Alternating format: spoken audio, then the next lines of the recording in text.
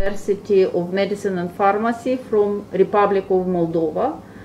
Welcome at the State of Art lecture with the topic Facing the COVID-19 Pandemic, the Virologist Point of View, that will be held by Professor Alessandro Marcello, that is the group leader of the Molecular Virology Laboratory of the International Center of Genetic Engineering and Biotechnology in Trieste, Italy. It's a great pleasure for me to introduce Professor Marcello because of his impressive research background, but also because he started his research in a very dear topic for me in biochemistry. But further, his research area broadened very much. He moved to molecular biology, microbiology, virology, and today Professor Marcello is aiming his studies in human viruses, studying that at the level of structural and functional genomics, but also proteomics. And lately this year, due to unusual situation of COVID-19 pandemic, his team is aiming the research on SARS-CoV-2.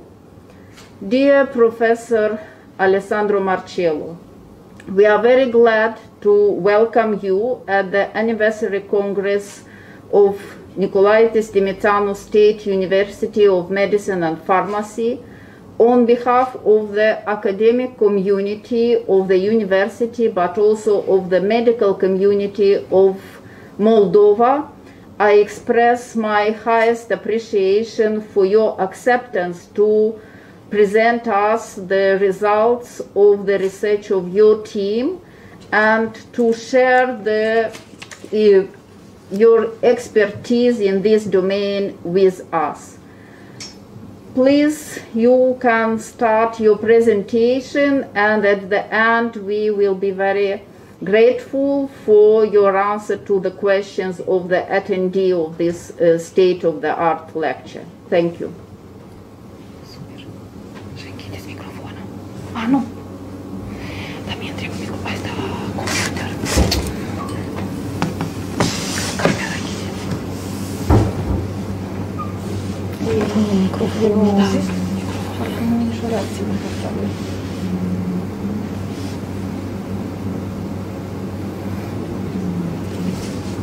Ce am auzit?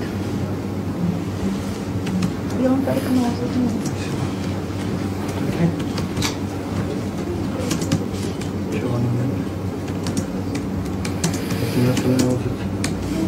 Nu, это eu nu aude, el nu vorbește.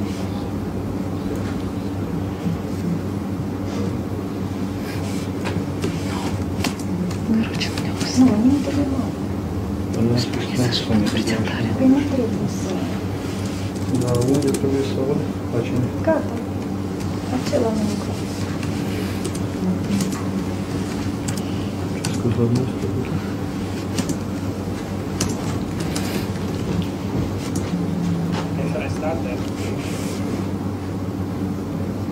Da, dar foarte rău să aud.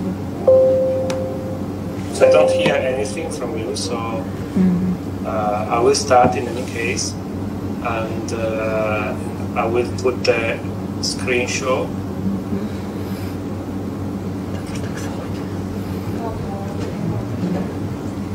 Mai aproape pune microfonul. Okay, I have full screen, but I cannot hear you, so I don't know if you're following or not. I will start anyway, so good afternoon, and thank you for this kind invitation. I'm Marcello, I'm head of microbiology at the International Center for Genetic Engineering and Biotechnology. And our center is a center for excellence in science and biotechnology for the benefit of our member states, including Moldova. Moldova became a member state very recently, but still we had a very good collaboration during this last months, and I'm really happy to be able to interact with you more in the future. As I mentioned, I'm head of the laboratory in Trieste. Basically, what we do and what we did until March this year was to work on viral replications on different viruses, including HIV, hepatitis C, flaviviruses. Basically at the basic level, where we're interested in viral replication and the host cell response. At the applied level, developing diagnostic tools for surveillance and developing antiviral drugs. And then looking at emerging viruses and mechanisms of action of drugs. This year, everything, of course, changed. We had a new virus, SARS-CoV-2. So all the lab has been redirected towards research on this virus. Here in the picture, my collaborators, I couldn't have done anything without them. They have been really very great collaborators, very helpful during these months. Research during this period has been tough, particularly working on the virus, and I'm really grateful to them for their continuous support and dedication to the work. So, what happened? What happened in February?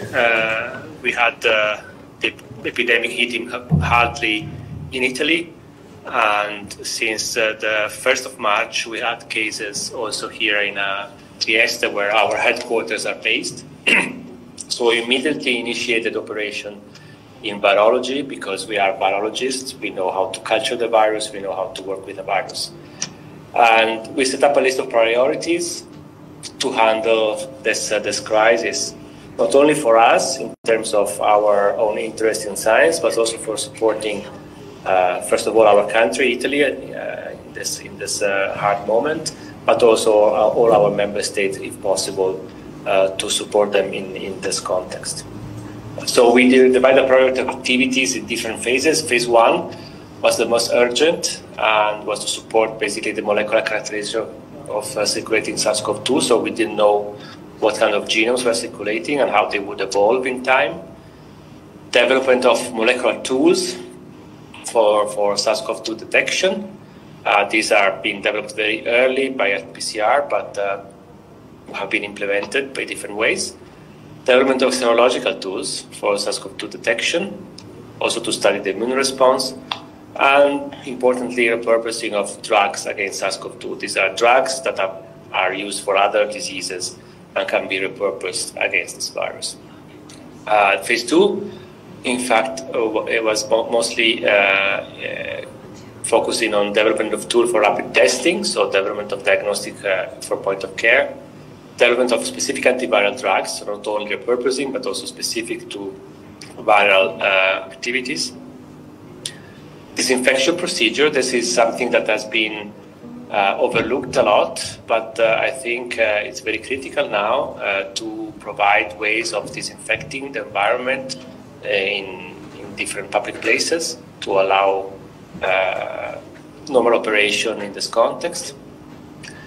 And then, of course, definition of mode of action of antiviral drugs. This is more related to research and how the drugs work in inhibiting the virus, and also understanding the cell response to infection. This is, again, our basic interest in virus-host interactions.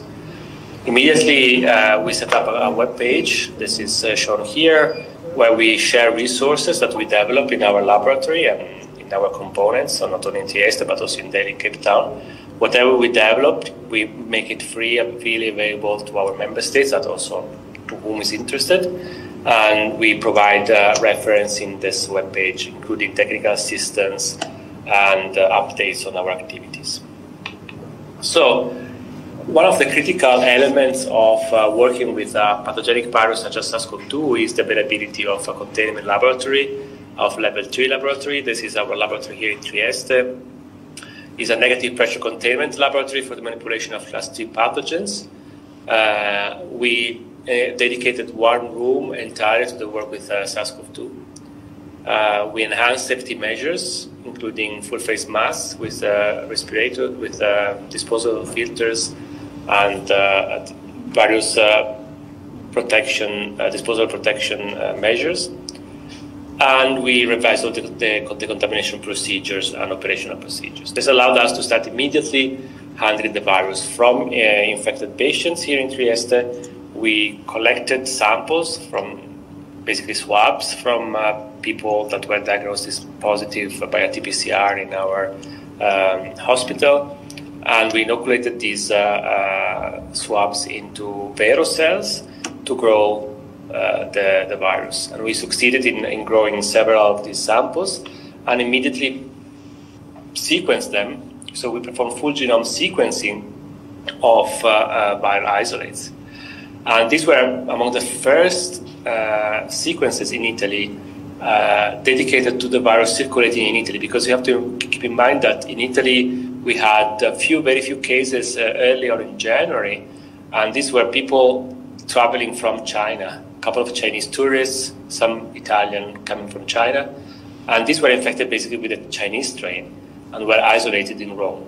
But actually the epidemic that hit Italy late in February was actually coming from a different source, was coming from viruses that are circulating probably in Germany and hit northern Italy. And so it was critical to understand which was the virus circulating at that time in northern Italy. And we started with 4 full genome sequences, and which we could map to clade G, which was prevalent in EU and northern Italy. So this is a clade that was circulating in Europe at the time. And this activity allowed us to start characterizing the genomes in Italy, and we are continuing to do so for Italy, also for our member states. And in particular, we collaborated with our colleagues in Moldova to sequence local isolates. And this is particularly important because we need to have a map, a geographical distribution of the genetic evolution of the virus in different countries. And we support this activity by providing a platform for sequencing here in Trieste for our samples from our member state. And Moldavia sent us 4 samples that are shown here in this table.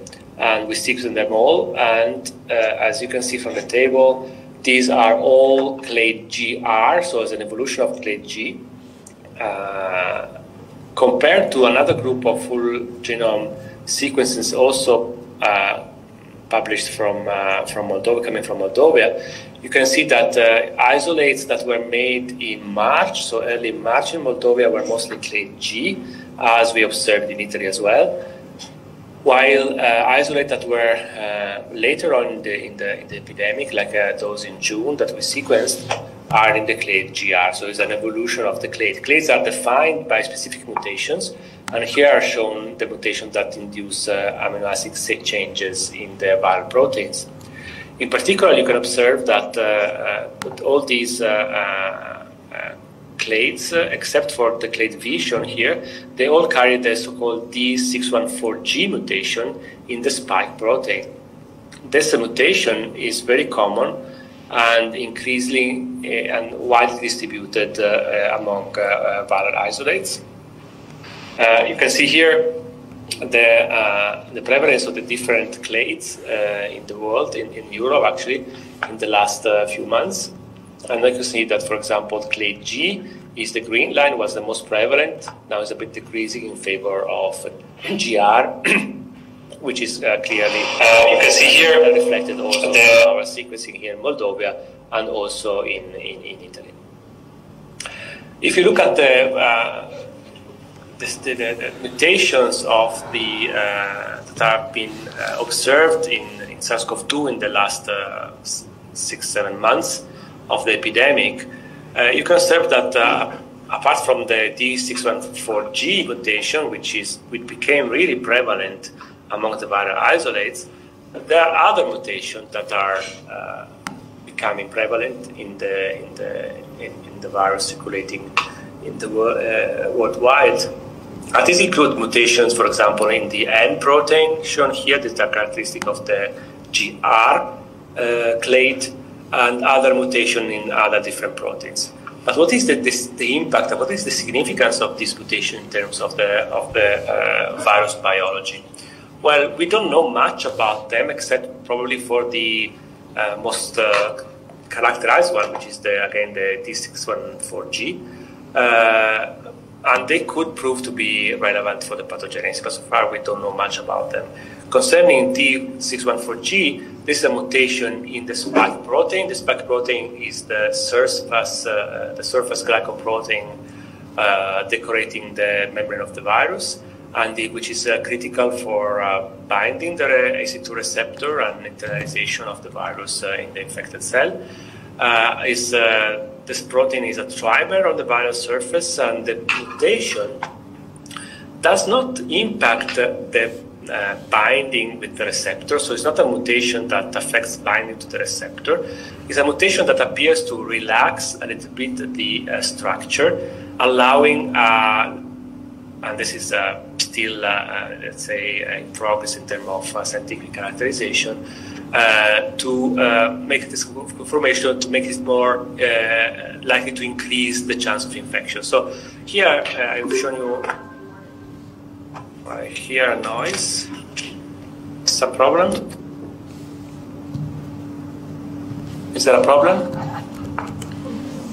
Okay, so I carry on. So I was saying that this mutation apparently relaxes the structure of the virus, of the glycoprotein, and in the experiment shown here from this paper in Cell that appeared recently, there is an increase of infectivity in the mutant spike.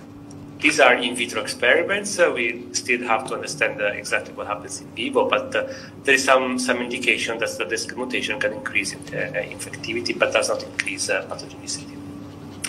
But what is the relevance of the virus mutating? I want to put this in perspective in terms of vaccine development. So, this is a nice, I found it a nice picture that appeared in a recent paper, in a recent review and a recent commentary, that shows here that these balls, these represent the variability of the virus. So how much variation there is in terms of sequence of different viruses. So if you see, for example, hepatitis C is highly variable. You have a number of variation of the virus circulating in the population. The same for influenza, the same for HIV. While other viruses are much less, let's say, variant, and in particular SARS-CoV-2 so far has been shown to mutate quite slowly compared to other viruses. And this is due probably to the proofreading activity, and so we still have to understand what is making this virus less prone to mutations. But this is what we observed so far in terms of mutations appearing in this virus. But what is the implication of this observation for a vaccine? Well, it's good news if you consider that, for example, of all the vaccines that have been developed successfully for viruses, shown here in blue, those with a lower variability appear to be much more successful than those against high variable viruses. For example, we have very effective vaccines for mumps, hepatitis B or measles, but much less efficient for HIV or hepatitis C, while for influenza, okay, this is a seasonal vaccine, and the efficacy sometimes is not 100%. So it's good news that the virus is not mutating so frequently, and this would allow probably the development of a successful vaccine. However, we have to keep in mind one thing that is critical. This virus is infecting, is now prevalent in a very naive population, so is circulating in humans for the first time, so there is no immunoresponse to this virus.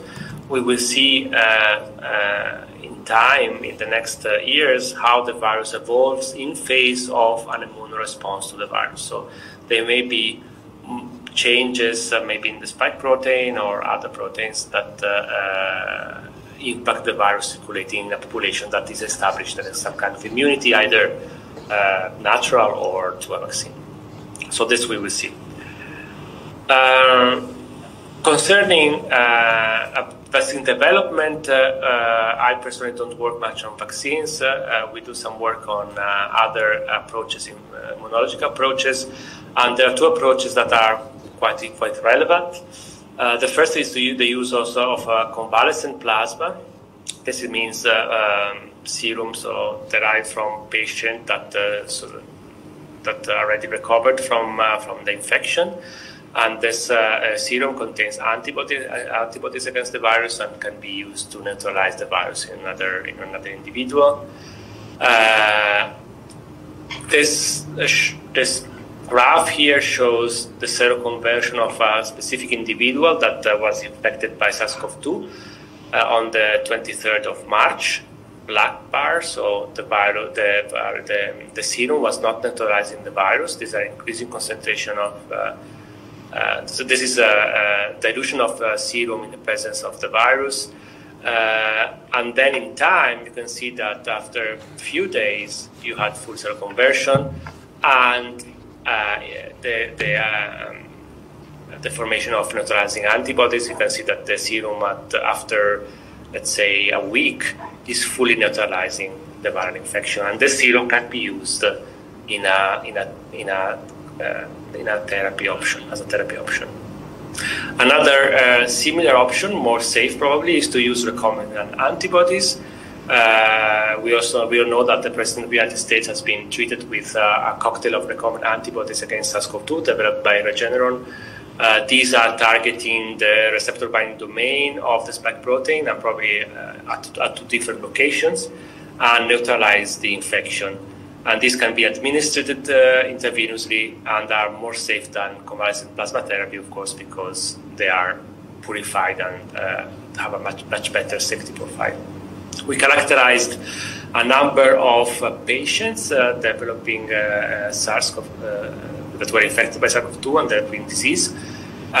We tried to establish a correlation between antibodies against the receptor binding domain, which is a specific portion of the spike protein required for the binding of the receptor. And we could observe that there is a good correlation between IgG response towards this RBD domain with the neutralization ability of the virus. For example, if you have high titers of let's say, for example, here of IgGs against the receptor binding domain, this is a high titer of IgGs and corresponds to a high titer of neutralization. However, this is not always the case. There are some cases where you can observe neutralization. For example, in this case, you observe very good neutralization, while you see a very poor binding to the RBD domain. And basically what we found is that there are some neutralization domains that are not at the level of the RBD. So there are other portions of the spike protein that can be targeted for neutralization. So far so good. So this is the immunological part. Now I will close by showing you some data on the development of antiviral strategies. So this is a virus, this is an RNA virus that infects the cells, enters the cells. There is fusion and uncoating of the viral RNA, is a positive stranded viral RNA, which then is translated and replicated in the cytoplasm at the level of the ER, creating this kind of double membrane vesicles harboring the replicating virus. The RNA is then packaged into an enveloped particle that is released by the cell. There are several targets for therapy that can be exploited against this virus. I already described to you the use of monoclonal antibodies, for example, or plasma therapy, which neutralizes infection at the level of entry of the virus. But you have a number of other targets and putative antiviral drugs being developed. You know all about, for example, chloroquine. That is targeting the endocytic pathway, or for example, lopinavir-ritonavir. These are anti-protease inhibitors developed for HIV that have shown some activity against the viral protease, although they are not used in therapy now because they are ineffective. What is effective is remdesivir. Remdesivir is an inhibitor of the RNA-dependent RNA polymerase, and appears to be effective also in vivo and is used currently as an antiviral drug for therapy. This is an example of repurposing. In fact, remdesivir was developed for other viruses and found to be active also for SARS-CoV-2. But how do you identify novel drugs, particularly drugs for repurposing? Well, there are two basic strategies. Let's say a top-down approach and a bottom-up approach. So starting from the bottom-up approach, you can have studies related to identifying cellular factors involved in viral replication. So you can use large screenings like RNA or CRISPR screenings, which are loss of function screenings, or gain of function screening by transfecting or overexpressing different studies related to interactome studies. So these are protein-protein interaction networks, and these all give you an idea of what are the cellular pathways involved in the viral replication. This is a good example of this. Is this large work by the Krogan network of people. They basically did a proteome study where all the SARS-CoV-2 proteins were cloned and tagged and expressed in hex cells, purified together with the associated cellular factor, and this allowed to establish a protein-protein interaction map by mass spectrometry analysis and identification of around 60 ligands, and the matching of these ligands with approved investigation of preclinical drugs allowed to identify a couple of critical pathway and associated drugs to be candidates for repurposing in the face of the SARS-CoV-2 infection. So this is a kind of approach, bottom-up approach. We undertook a different approach, which is a more classical top-down approach, where you rely on libraries of drugs that are being already approved for clinical use for different diseases, or drugs from traditional medicine or herbal extracts and other natural compounds. So all these, of course, can be tested on a screen of viral infectivity or viral replication. And then, of course, you have, although you may find an inhibitory drug, you still have to find what is the target of the drugs in terms of how it inhibits viral replication, while for the bottom-up approach, you know the target, but you lack the drug, or at least you have to look for the drug. So these are the, in general terms, how you approach antiviral drug development. And we approached this in our context because we had the virus available. So as I told you before, we isolated the virus from patients here. So we have this isolate showing clear cytopathic effect in cell.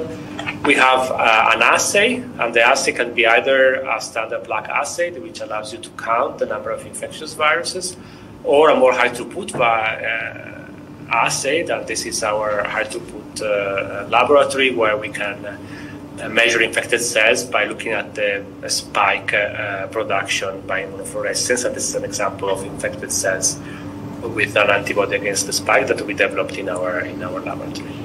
So by this screening, we can approach different drugs. So we did several screenings of several drugs that can be used for repurposing, and I'll show you here some examples of those that were most advanced in terms of antiviral activity.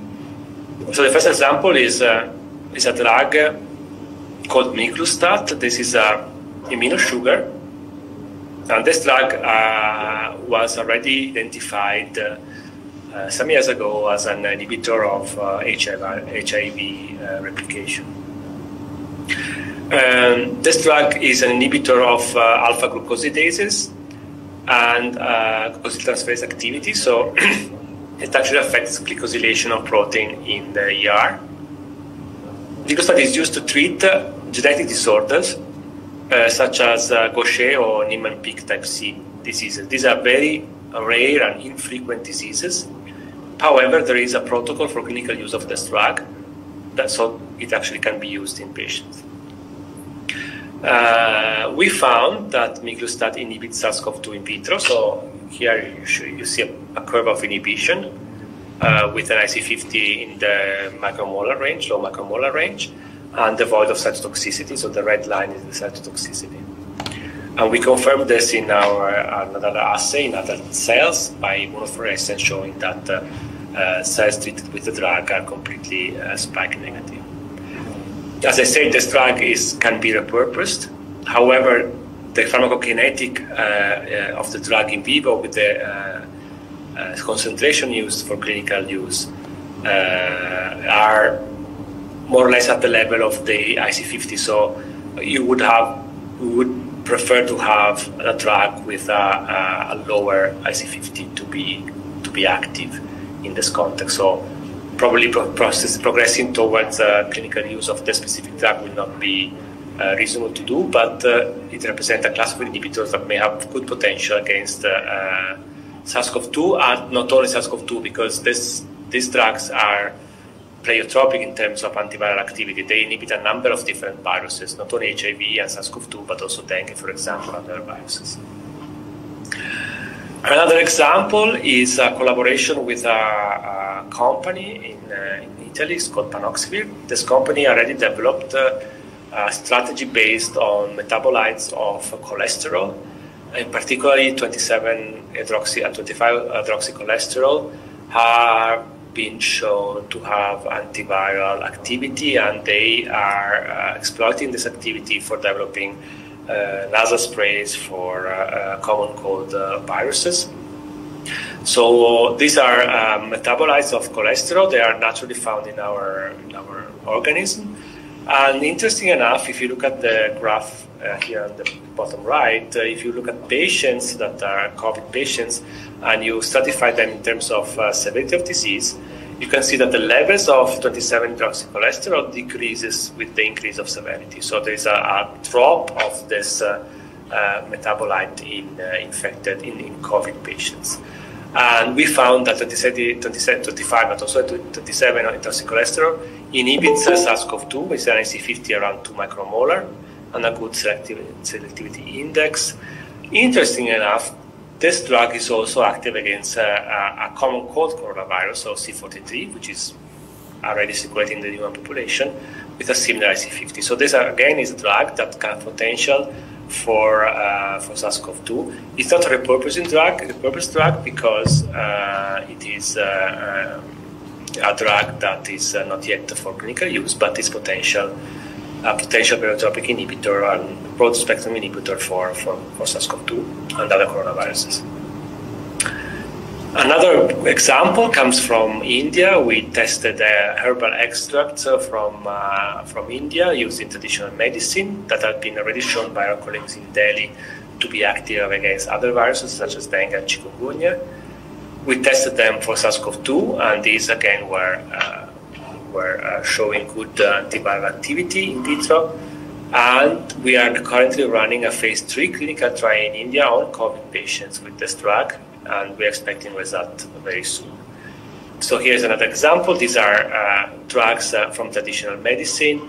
These are complex mixture, but show potential antiviral activity, again, with a broad spectrum, and can be used also for the treatment of SARS-CoV-2 patients. Finally, an example of a strategy for more high-throughput screening. So here, in collaboration with the group in Milan, we did a in silico drug screening. So there is a library of molecules that can be docked on the structure, in this case of the RNA-dependent RNA polymerase. And by doing silico docking, you can select the best binders. And by further refinement, we ended up with a selection of 13 molecules that were then tested for antiviral activity with our test. And some of them showed very good antiviral potential. This is an example of antipsychotic drug, urazidone, that is very effective against SARS-CoV-2. So, just to finish, I want to mention another activity which I think is quite important and rather overlooked, which is support to companies and initiatives to identify ways of sanifying environment. Critical, for example, cruise ship. There's a large company in Italy for the building of cruise ship.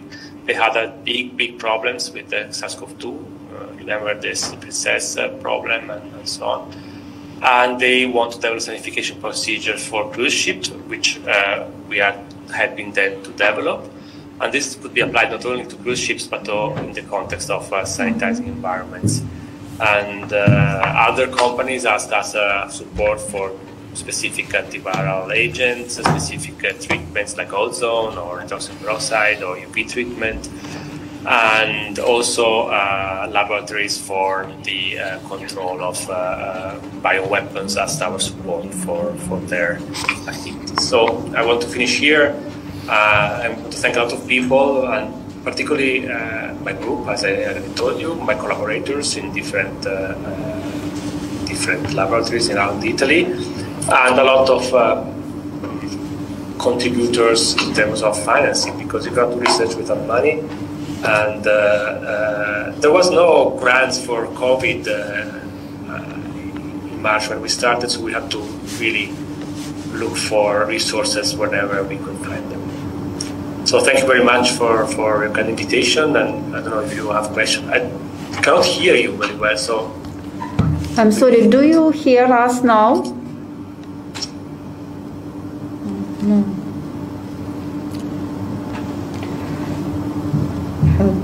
You can't hear us, Professor?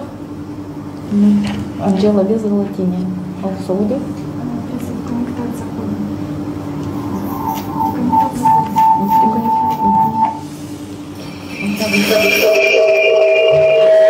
I hear.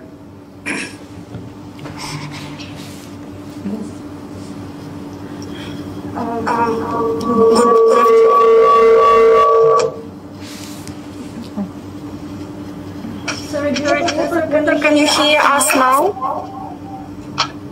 If you're not, you can write me on the text. Of course. Can you hear us?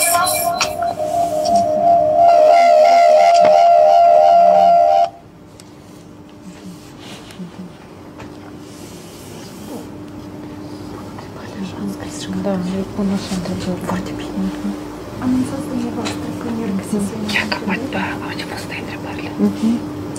Okay, herd immunity is, at this moment, we don't have evidence of herd immunity. That's the point. So one could speculate that in the next years there could be an immunity to this virus, and let's say an attenuation of the danger this virus in the population. We have examples of other coronaviruses that circulate in the human population, causing common cold diseases. So they're not very pathogenic. They could have been adapted to the human population. But talking about herd immunity after a few months of the infection is dangerous, because to reach herd immunity, we need to have at least 60-70% of the population with protective antibodies. And so far, if you look at people who developed severe diseases, you see very good immune response, good antibodies, good neutralizing activity. But if you look at asymptomatic individuals, people who just are positive but don't show any kind of symptoms, there the antibody response is very, very weak and short-lived. So again, even counting the number of positives is not sufficient to tell you how much protection in terms of immunity you have. So I think I tend to agree to the point that it's dangerous to talk about herd immunity at this stage.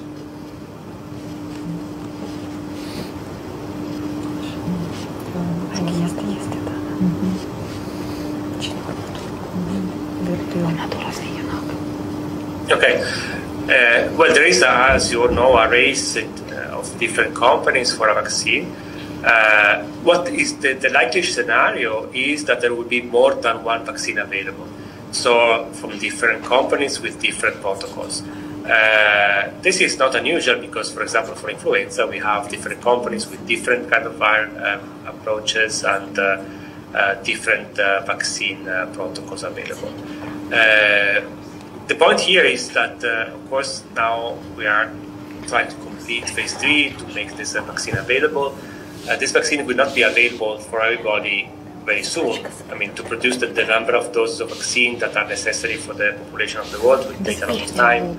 And so I don't expect to see a vaccine available for the population very shortly. Initially, there will be a certain category at risk that will be protected, and then others. The point is that still the protocol for the vaccine needs to be established. We need to know how long is the protection going to be active, because we know that even people who had a very good immune response tend to fade in time.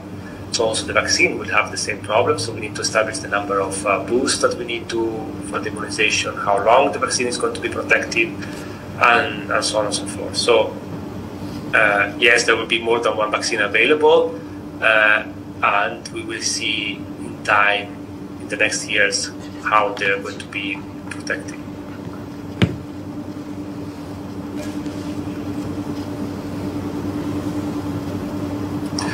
Okay, so for this emergency, what we are using most frequently is that all the sequences are deposited in a public repository, which is called GISAID. And GISAID then sends these sequences to another public repository, which is called the Next Strain. I wrote it in the text. If you go to this website, so it's nextstrain.com or .org, I don't remember, but you find it easily on the net. There, all the sequences are shown in terms of phylogenetic tree. So you have a real-time vision of how the virus is evolving in the different countries.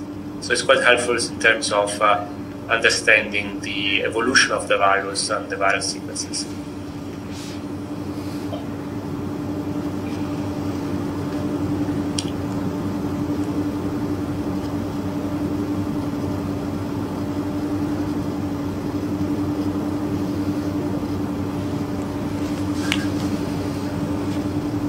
Okay, so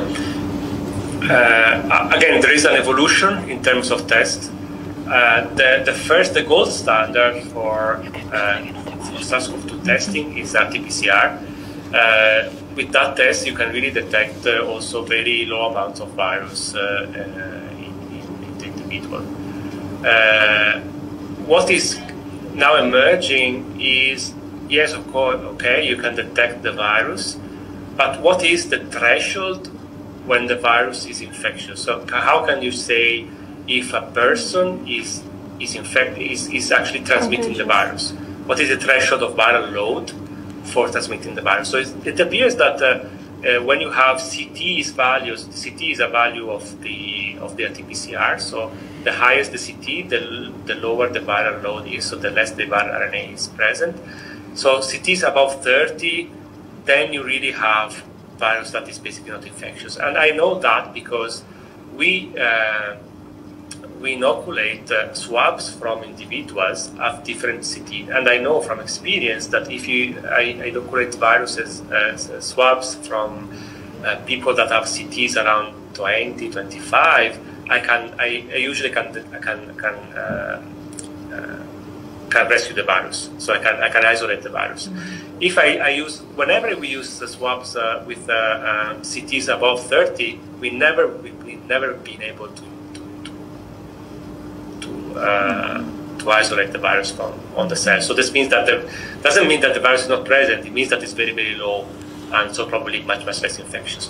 So coming back to the tests, now we have antigen testing. Antigen testing is a test that you do on swabs again, but detects the virion, so the viral protein.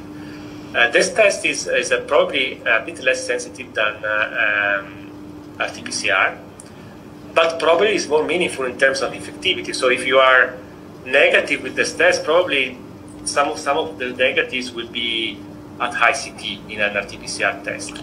But those that are positive are probably infectious and need to be quarantined. So it's still evolving. It will take time to understand what will be the threshold and what will be the sensitivity. but it's clear that it's also clear that some people are positive for a long time. But again, probably they're not really infectious. They have very, very low levels. So this is how we are orienting the context now. So for large screening, using antigen testing is recommended. If, for example, if you have, typically it's the school classes. If you have one case in a school classes, then of course you cannot quarantine the whole class for 2 weeks. Then it will be too much. So what we tend to do now is to take the class and do antigen testing to everybody. So this will give you, and then go back to classroom.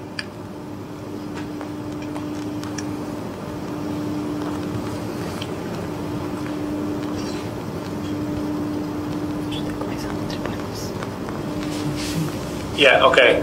I will tell to Danilo, Simeone, your greetings. Of course, we are already collaborating with the laboratories in Moldova, and on the sequencing, we will start program on the testing of sera for plasma therapy, and for any information, we are here.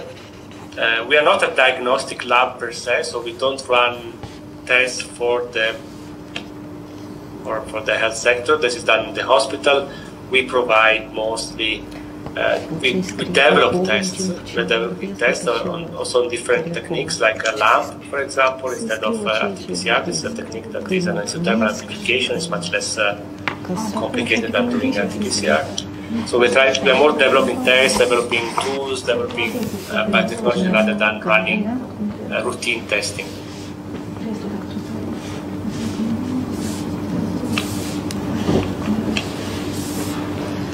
Okay, dear Professor Marcello, thank you very much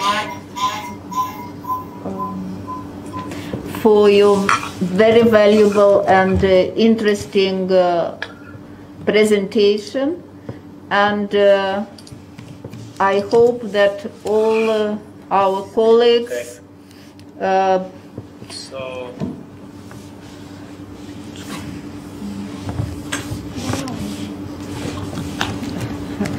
So Mariana will tape what I'm saying. Unfortunately, we have these issues with the sound.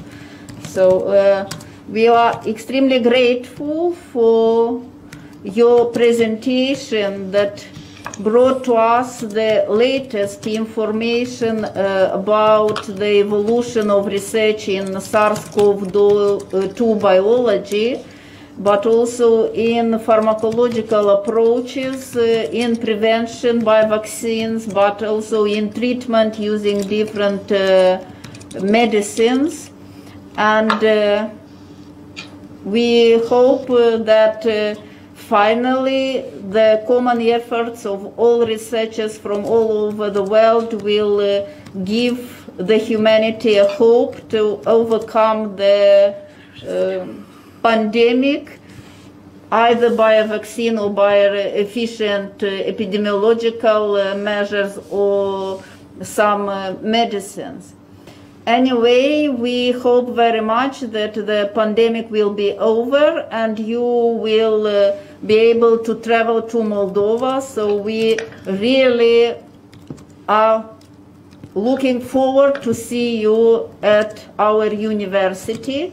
But in time, we are going to send you a small gift that will be a gift of recognition of your contribution to everything that you've done for our university and for our medical community. Thank you very much.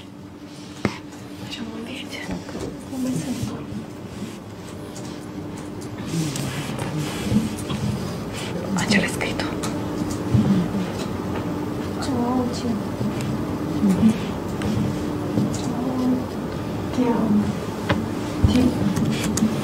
To your team. Our team.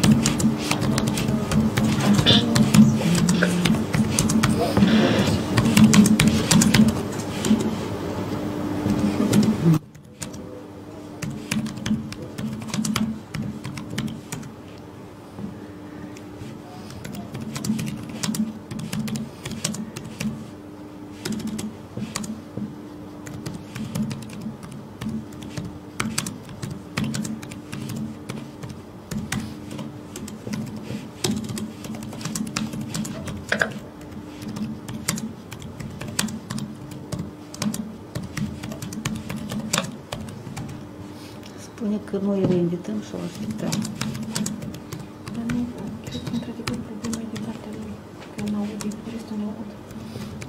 Este ceva la dânsul.